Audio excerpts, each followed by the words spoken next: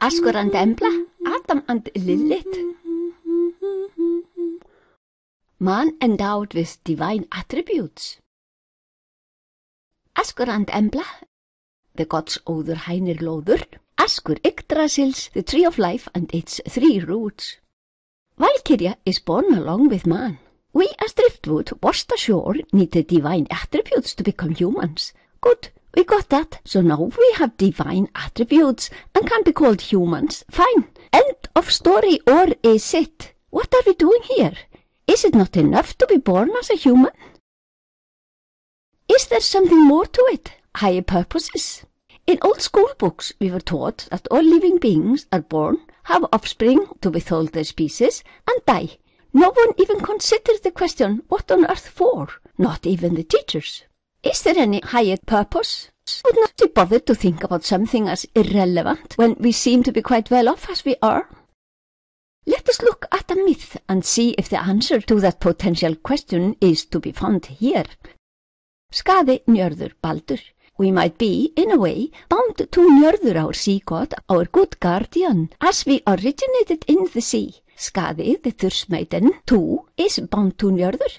It just so happens, unintended. She has higher goals. She wants Baldur, sun god, which means that she longs for enlightenment. The story of Skaði-Njörður-Baldur and her dilemma, where her life is torn between Njörður and Baldur, is a myth which can be seen as telling us of our human life on earth. It is not enough to just be born, have kids, work for some money and die. We should know that only by living in a body can we go on our evolutionary path. And what would that be? Guess thrice. Our spiritual evolution towards enlightenment.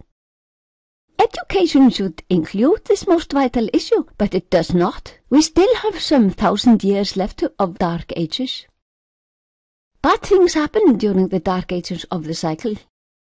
The original text in books in southern faraway lands was about Adam and Lillith as men, man and woman, receiving the holy breath from some god, man, both male and woman, created equal, and got the divine breath. That is how the original story goes. But this original story was later changed by the patriarchy, which needed not any independent and free woman as Lillith. So she, Lillith, the original woman, is said to be very, very bad and even devilish, very disobedient to Adam, and an evil creature of the night, a killer, seducer of men, and she bites.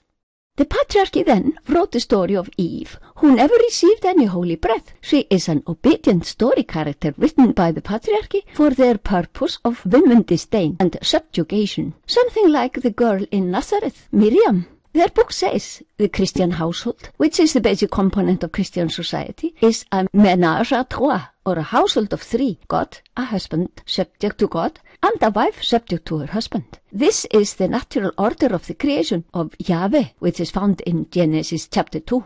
That God is, in turn, ruled by the rulers. They decide his will. In Iceland, the husband will be allowed to beat workers, women and children to death for men obedience, for what he deems to be obedience to his rules. Högni, will they come to Iceland? Edda, they will come.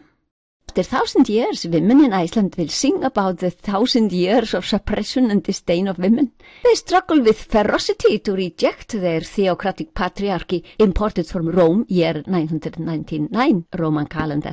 After 1,000 years we shall rediscover our FornSidr in its full glory, and all men shall understand its spiritual profundity. The cycle of Yuga, perpetual cycles, as Lao Tse puts it, an enlightened man speaks the truth. Men learn his words and start worshipping him. They recite, and he told them to be good. But they might disagree on what he said, so they ask someone to sort it out. Someone claims to know it all, they should listen to him. And he tells them that the one they worship wants land and more lands.